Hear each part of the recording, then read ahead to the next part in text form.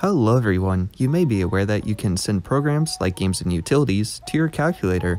Unfortunately, it used to require TI Connect CE every time you wanted to transfer a file, and it's only available for Windows, Mac, and Chrome OS users who have admin privileges. However, it doesn't even fully function on operating systems like Chrome OS.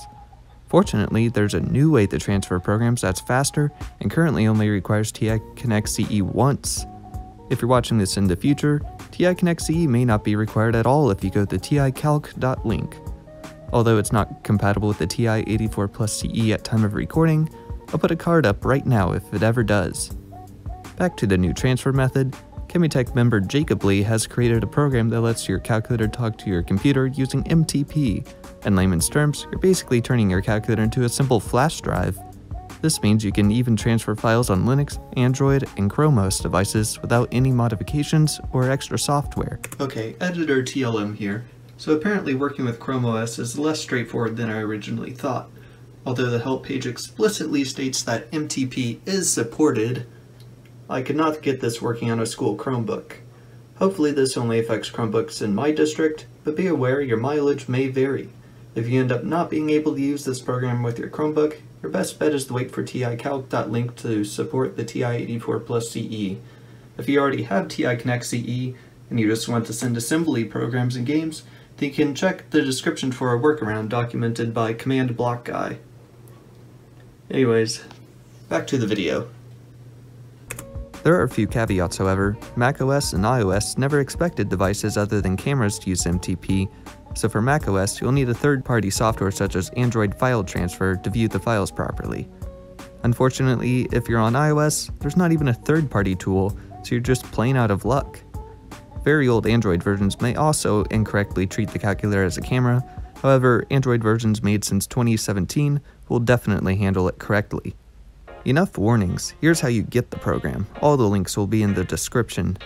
Go to github.com/jacoblee0/transfer/releases.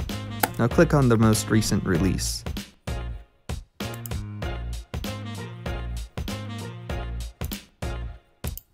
Once it's downloaded, open the .zip folder and read the readme.md with any text editor.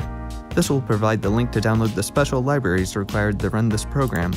Since I'm showing off an early beta, the link may have changed in your version. Just paste the link in your browser and it'll start downloading the files. Note, if you have OS 5.5 or higher, you will also need to download the Artifice jailbreak. I made a tutorial on this, which you can visit by clicking the card above. Once all the files are downloaded, you'll need to extract them from the .zip folder, then send them over using TI Connect CE, TILP, or ticalc.link.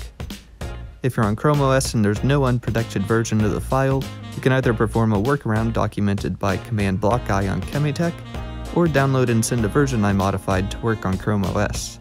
The link for that is in the description. Just note that my modified version may not be the most up-to-date.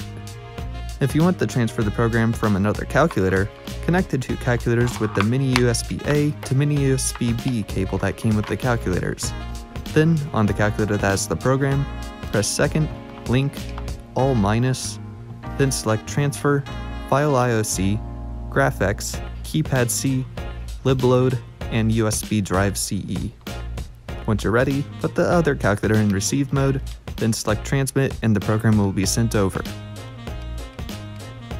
Now that you have the program on the calculator, all you have to do is run it and connect the calculator to your computer.